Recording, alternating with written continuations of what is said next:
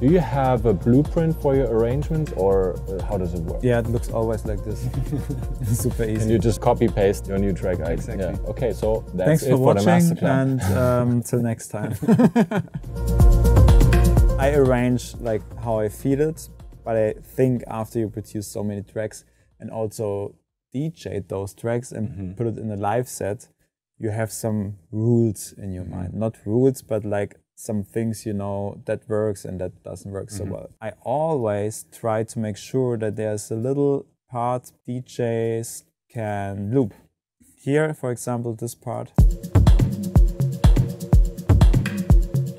Easy to loop. Sometimes people like to add like here a noise to fade out their track, you know, stuff like this. Maybe it sounds great for the track, but if you want to loop it, then you have like really, you know. Yeah. Okay, let's speak about the arrangement. So we have like here a little introduction. Maybe as a DJ you would start your point here. Can set up here a little loop as well. Check the arpeggiator. The arpeggiator is already from the beginning. Now kick without a filter. And here we have this crazy drone with the feedback loop.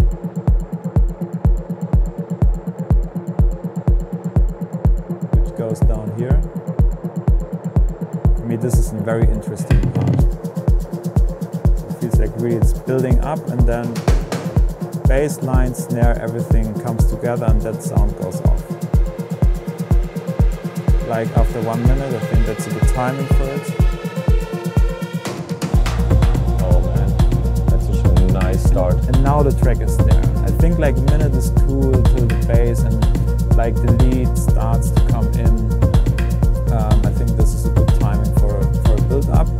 Take your time with the build up, but not like 2 minutes. It shouldn't be boring, especially in a time where Spotify and Apple Music gets more important. So this is like the build up. Here comes the bass in.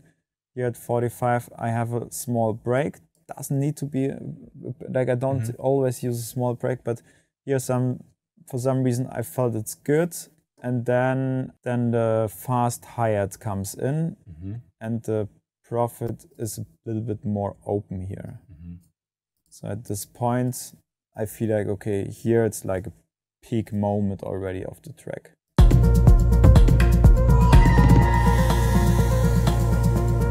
Here I have like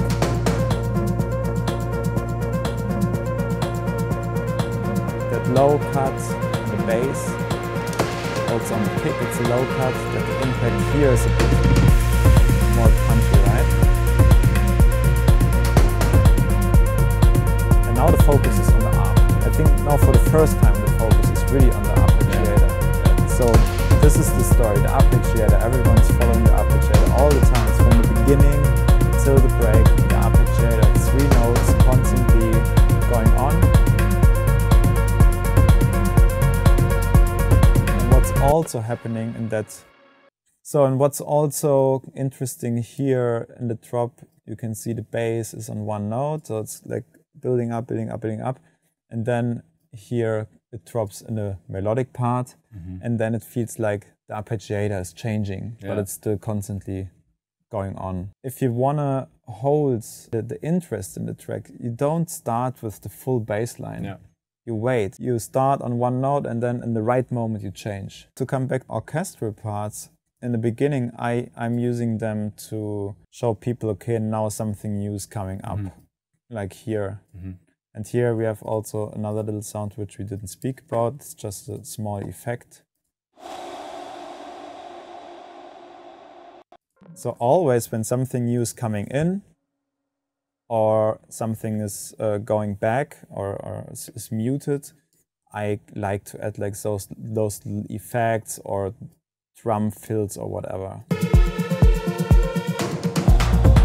Super important there.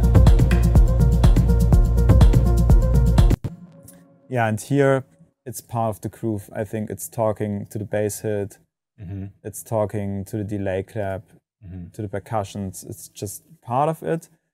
But then in a moment when everything gets like super full, I felt like it's not necessary anymore. Less is more, and you can see it in a lot of melodic techno tracks at the moment. It mostly drops with a kick, bass, and one sound, like one melody, and then it builds up again. here it drops full on, but I check like each channel, okay, what do I need, what I don't need, so and then what I don't need, I mute. Yeah. Same, for example, with the constant pad from the beginning. Yeah. I really turn it down here, you know, it's like here -14, and before it's like -3 dB, because it's not necessary anymore at this part.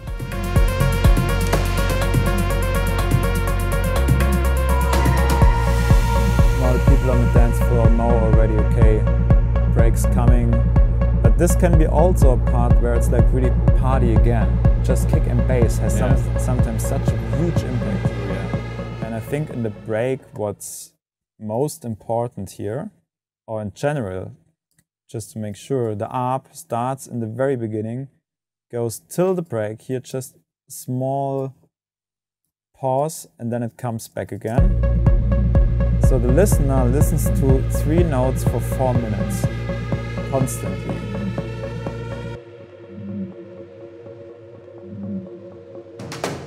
Focus on the orchestral part.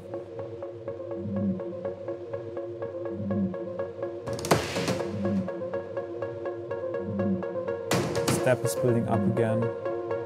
Everything's building up again. The profit is building up again. You can see like here the cutoff.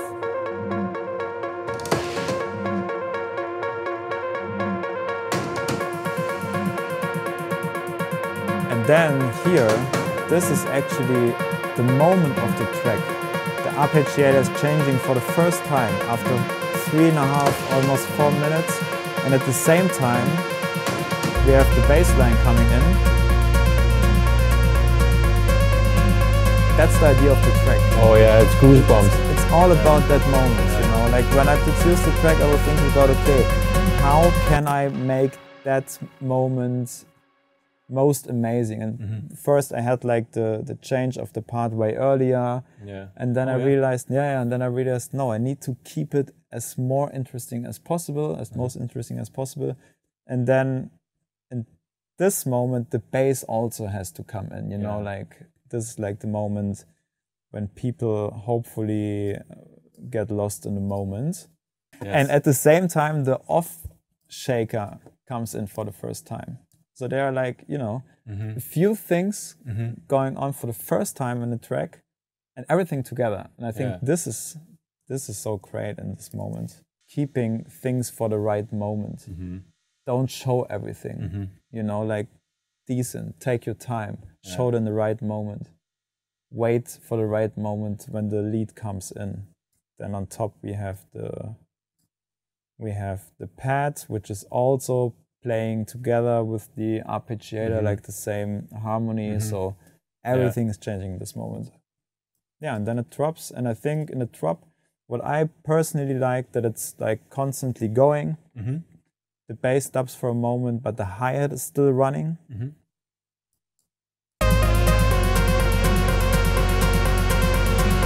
the heart beating as well. In this moment I tried like 10 different versions, like without heart beating, maybe without hi-hat, maybe total silence. Like now everything is full on, going crazy, and also the dramatic diva pads plays like an octave higher now. You just changed the step here, and then you go back to stable, and you let these elements do the job for a second, and then we have 8 bars done that. Now we're switching this one up here, so keeping this one stable. And at the same moment, the percussion comes back. So it's always when something's changing, I took something off or I add something.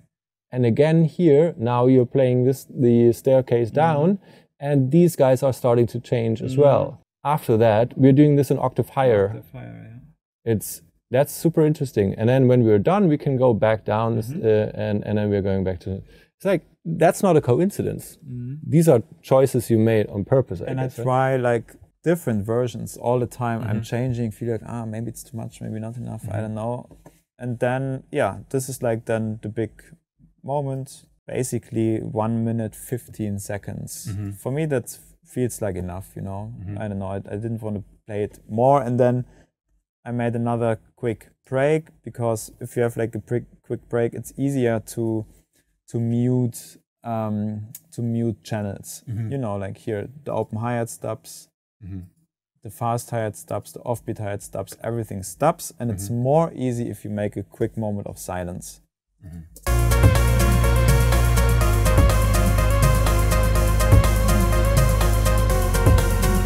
then the forest stream sound is like, bring it back to the next sequence. So now we're building down. And now maybe the DJ would start to mix in the loop. Or maybe right here, it's already here. And then I try to build everything slowly down. In an album production, I don't want to have a too long outro. Maybe if it's a single, I make it even more playable. But again, you have the possibility to do good. So it's nice for listening, but it's also nice for playing it. I wanted to find the balance here. You're basically giving him the recipe to play it like an 8-minute track here. He can loop it now. And then he can take his time to mix in the next track also. Exactly, and we still have this kind of outro feeling here. If you work with melodic elements, and if it's full, it's so important to make sure they don't run all the time together and they're just layering, in my opinion. For me, it's a bit boring if you do it like this. Tracks in general are getting shorter. Maybe it's because of streaming, but also like my mind and my ear is trained to that kind of arrangements, and I'm totally fine if it's like a short track.